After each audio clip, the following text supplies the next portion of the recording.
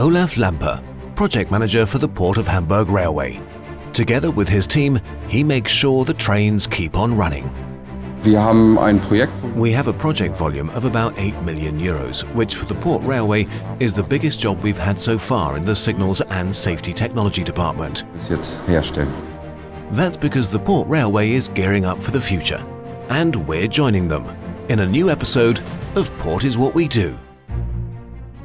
The Hamburg Port Railway connects the container loading terminals and the European rail network. From harbour wall to hinterland. The colleagues from the Hamburg Port Railway are on duty 24/7. We meet OLAF LAMPE near Zellmannstraße in Waltershof. Points and signals here are undergoing extensive renewal. We have two teams here. One is swapping an old points mechanism for a new one. The other team's working over there. You can see an old signals post. We're putting up a new one. OLAF LAMPE shows us how the Port Railway will keep working like clockwork night and day in the future. The points, for example, are being upgraded from analogue to digital operation. Here you can see the new switching technology. It's computer-controlled technology, which is easier to maintain. It allows for faster reaction times, and troubleshooting is easier too. And this is what the switching technology looked like until now, old and analog. Here we're in the old world, and you can see it. Even if I'm not an expert, it just feels old. It's actually still a pretty robust technology, but because of the spare parts issues, it's no longer tenable for the Port Railway to use it, so we're replacing it.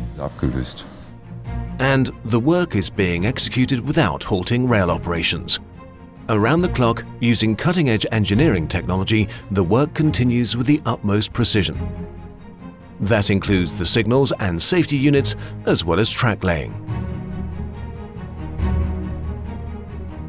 It's a special project because it was such a major challenge, particularly in this part of the Port of Hamburg, to carry out such time-intensive and extensive construction works. It's complex here because there's a lot of traffic here, and it's a key location for the port. It's a pretty big project because, as I say, we're replacing lots of points and tracks in a relatively short time.